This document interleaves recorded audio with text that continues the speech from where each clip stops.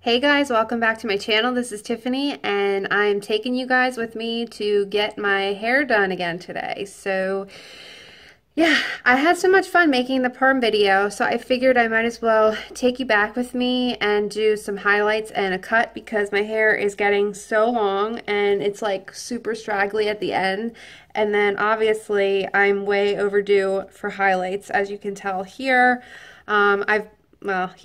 I've been for quite a while, but because I had the perm, I was giving my hair some time to kind of just like recover from that.